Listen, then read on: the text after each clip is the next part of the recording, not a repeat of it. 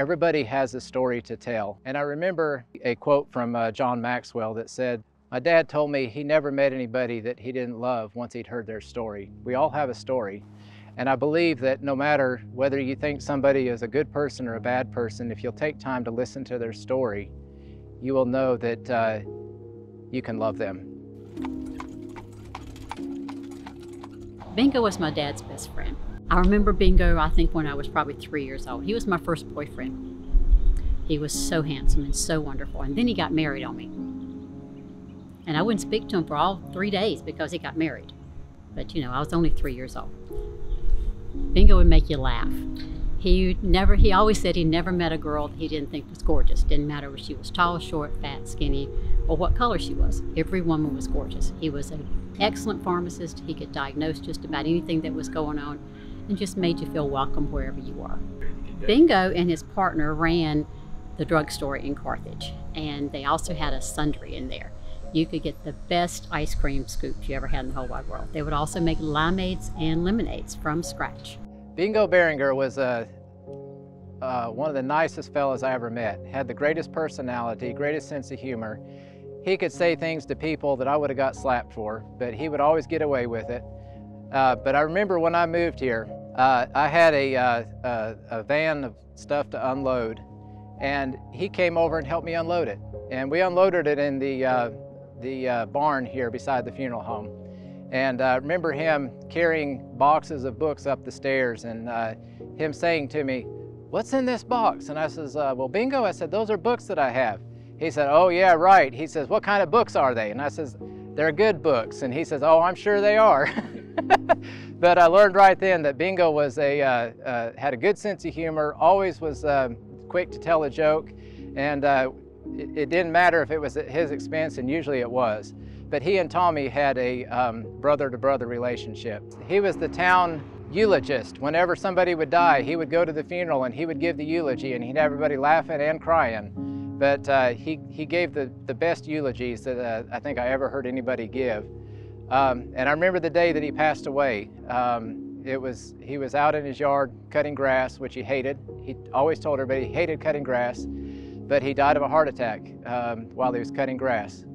And his wife always said, well, he died doing what he hated the most.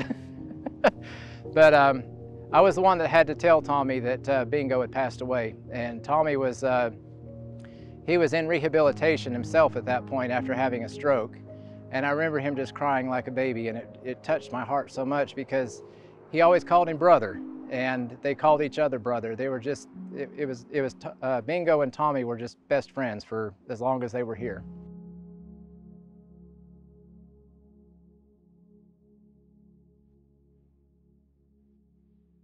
My name is Blanche Dowdy Carter, and that is me in 1972 when I was talking to Tommy Prickett about doing the funeral for my mom who had passed away. I was born here in Carthage and stayed in Carthage all of my life, attended Pinckney High School, and then after graduation from college, I came back to Moore County and taught in Southern Pines. And then I came to Santos Farm Life and taught school there for 18 years before becoming principal at Pinehurst and then at Southern Pines. And after that, I served on the Moore County Board of Education. I do lots of volunteer work in the community here in Carthage and in Moore County, in my church and in my sorority and in the schools. Nate and Blanche Carter. Nate is a living legend here in Moore County as a track coach. I've known he and Blanche for quite some time. My mom taught with Blanche in Moore County schools. Carter was not born here, and I call him Carter. He was not born in Carthage or in North Carolina. He was born in Richmond, Virginia. And he went to college in North Carolina, and when he graduated, his first job brought him here to Pinckney High School. And in fact, that's where I met him. No, he did not teach me. He didn't teach me. He was there teaching, and I was there visiting a friend of mine who was teaching, and that's how I met him. And now the track at Union Pines is named for my husband, who is featured right here, Nathaniel Carter Track and Field. He's won so many awards for Coach of the Year for track and field for many, many years.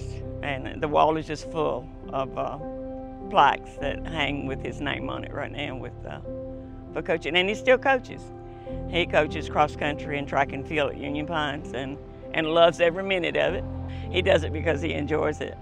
I think he has a lot to offer to the students, but I think it also gives back to him. So I think it's a two-way thing. Being with them makes him feel good. It makes him young, makes him feel younger. Of course, he's exhausted when he gets home. Tommy was always a sharp dresser, and I think anybody that knew him knew that. He took a lot of pride in what he would wear and how he would look. They have a picture of him riding his farm-all tractor from Riddle Equipment to his house one afternoon with his coat and tie on. Stand up straight, hands crossed in front of you or behind you, wherever you want them. But that was, and don't lock your knee. If you lock your knees during a 1-hour funeral, you're gonna be on the floor. Very important from my dad's standpoint that you look professional because if you don't look good, you may not be acting good. He always wanted to be ready to help somebody in need and always to be able to look professional. He would take me down to a men's clothing store in St. Paul's called Joe Sugar's, and we would shop for clothes down there. He would buy suits for everybody at the funeral home so we would all look alike, matching suits and matching ties. But if he was going to look good, he wanted everybody else that worked with him to look good too. My dad was probably the kindest, and I've already said, the most generous person you'll ever meet. When one of your loved ones died, he was very courteous, tried extremely hard to make sure that you were comfortable picking out what you needed for them. He can make you feel like that your loved one was in the best hands that they could possibly be in. Oh, it was neat. He was very, very nice. I had decided that I was not going to view my mom. I wanted to remember her the way she looked when I saw her last. And I went to the funeral home at the spur of the moment. I didn't even let my husband know I was going. I left from shopping or something and went straight there and told him that I had decided that I wanted to see my mom. And he said, would you like for me to go in with you?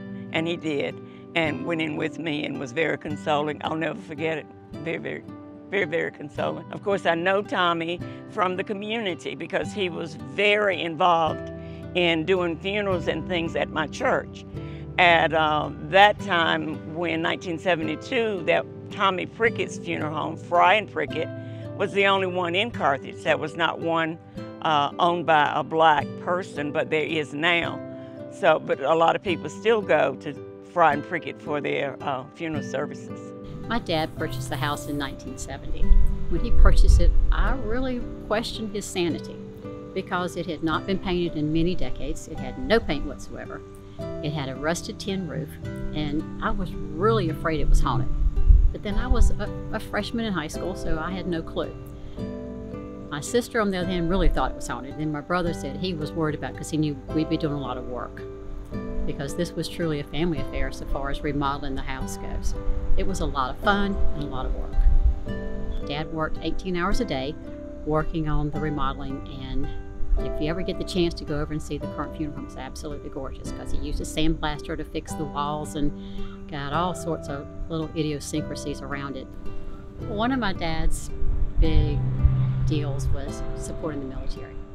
And if a military person was deceased and a person was escorting the body to Carthage, and they had no place to stay, he had an apartment upstairs where that military person could stay. In 1990, at the age of 22, as a young funeral director, I received a phone call from Tommy Prickett one night. I remember I was watching the 6 o'clock news with Peter Jennings. This is World News Tonight with Peter Jennings. Good evening. And I answered the phone, and he said, Robert Nunnally. I said, yes, sir. He said, I'm Tommy Prickett. You don't know me, but I know you. And we have a mutual friend who told me that you're a funeral director and I need some help. He told me he lived in Carthage. I had no idea where Carthage was. He said, well, He said, if you'll come and visit me, he says, I'll show you around. He said, it's a beautiful little town. He said, Carthage has been good to me and I know it'll be good to you. He always came to serve. And whether we had services going on or not, he was always there, ready to respond to whatever the needs were.